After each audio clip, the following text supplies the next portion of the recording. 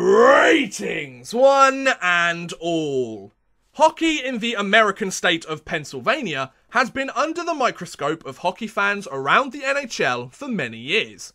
Whether it's the Broad Street Bullies of Philadelphia during the 1970s, or Sidney Crosby's Penguins winning back-to-back Stanley Cup championships only a few seasons ago, Pennsylvania has seen plenty of success in the hockey world. Considering both teams have only been in the league for half of the NHL's existence, both the Flyers and the Penguins have won plenty of silverware. However, what if I told you that there was an NHL team in Pennsylvania before either of these two franchises? Well, in today's video, we are going to learn more about that team. This is the story of the Pittsburgh Pirates, Pennsylvania's first NHL team. Our story begins way back in the year 1925. The Pittsburgh Pirates were originally known as the Pittsburgh Yellow Jackets before joining the NHL, as they played in the US Amateur Hockey Association. Even though the team had won back-to-back championships, the Yellow Jackets owner Roy Schooley, a former referee, was struggling to keep the team afloat due to personal financial problems.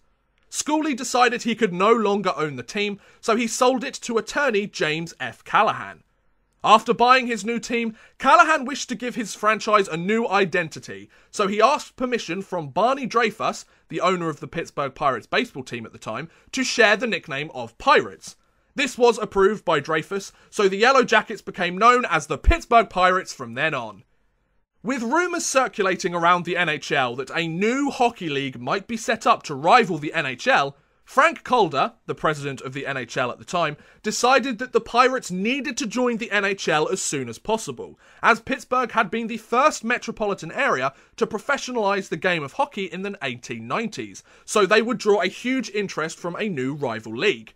The Pittsburgh Pirates joined the National Hockey League on November 7th, 1925, becoming the third US-based NHL franchise, and were assigned to play in the NHL's American division, alongside the Boston Bruins and the New York Americans.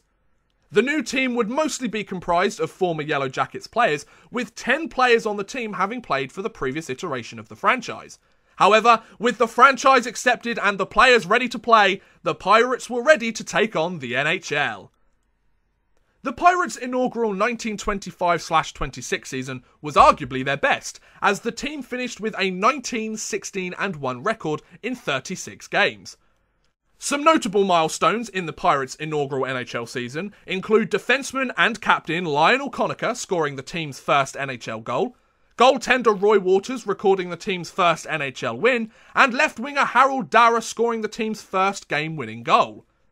The team's above 500 record was good enough for a third-place finish in the league and a playoff berth, but the Pirates were eliminated in the semi-final round by the Montreal Maroons, who would go on to win the Stanley Cup that season. After a strong inaugural season in the NHL, the Pirates looked to continue their early success into the 1926-27 season and compete for the Stanley Cup once again.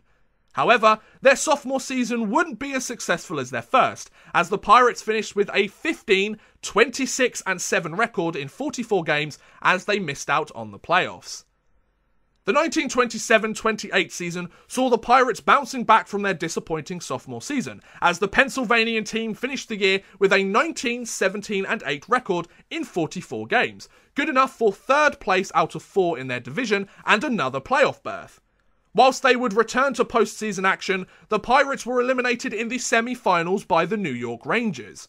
The Rangers went on to win the Stanley Cup that season, marking the second time the Pirates had lost in the playoffs to the eventual Stanley Cup champions.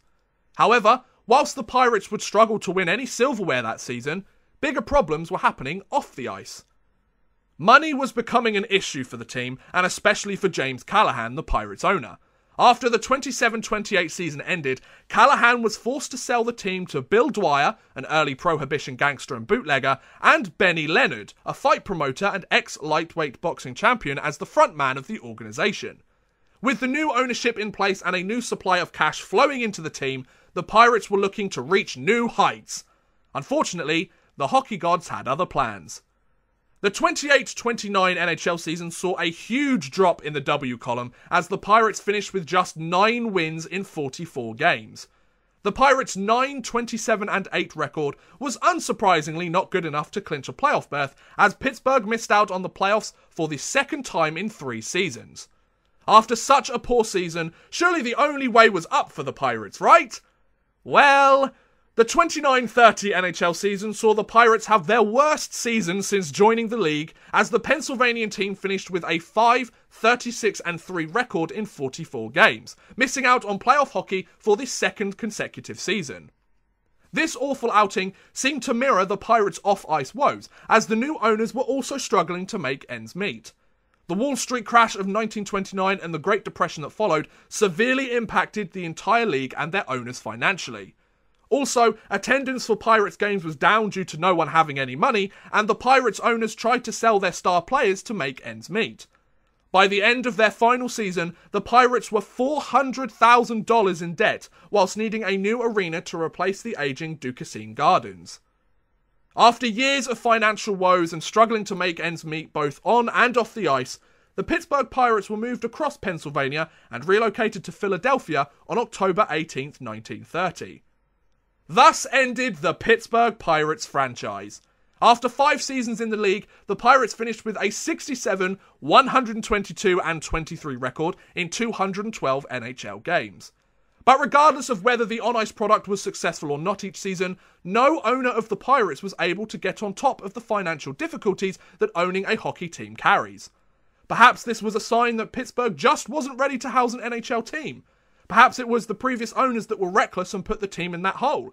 Maybe the last owners would have got things sorted out if the Wall Street crash or the Great Depression didn't hit.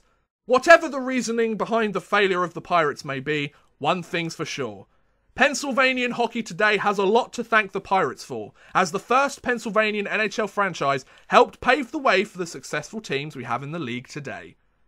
And there you go. That was the story of the Pittsburgh Pirates. What do you think about the Pirates franchise? Was it good, bad, or was it doomed to failure from the beginning? Also, is there another inactive hockey franchise you want me to make an episode on? Let me know in the comments below. I'd love to hear what you guys think. But thank you very much for watching, guys. I hope you have enjoyed. Please feel free to like, subscribe, share, or watch some of my other videos. Thank you very much for watching, and goodbye.